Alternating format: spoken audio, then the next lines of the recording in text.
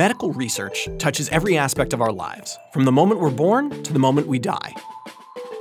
I wish I could tell you that all the research is being done in a noble search for truth by completely rational scientists, but the truth is, some medical research is hardly worth the paper it's printed on.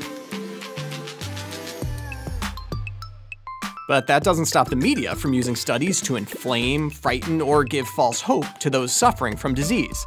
From there, articles are posted, linked, liked, shared, and otherwise passed on via all manner of social media, leading to rapid dissemination of bad science. I know this because I'm a physician and a medical researcher. I've got grants from the National Institutes of Health and the Department of Defense. I trained at Harvard, Columbia, the University of Pennsylvania, and now I'm a faculty member here at Yale. I'm an insider. I want you to become one too. There were 1,250,000 medical studies published last year. In that group are some that will change history, cure disease, improve quality of life, and become the anchors for future discovery. But there are some that will harm you or those you love. Join me as I give you the tools to figure out which studies hold the promise for the future. I'll lay bare how money, prestige, and wishful thinking influence researchers in ways that don't help patients.